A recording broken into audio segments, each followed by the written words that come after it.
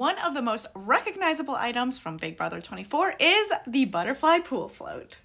And Kyle Capener recently shared that he has the butterfly pool float after leaving the Big Brother house. Kyle and Alyssa Snyder had a showmance during the show, and Alyssa confided in Matthew Turner that she and Kyle had sex on the butterfly float in the have-not room. The relationship didn't last, but a few weeks after the Big Brother 24 finale, Kyle asked his Instagram followers what he should be for Halloween, and one fan suggested he be a pool float. Alright, are you just roasting me now? Because how am I gonna dress up like a pool float? Kyle asked while showing the butterfly pool float in the background. CBS does send house guests care packages with memorabilia from their season, so it's possible that they sent Kyle the butterfly pool float. To read the full article, visit cheatSheet.com.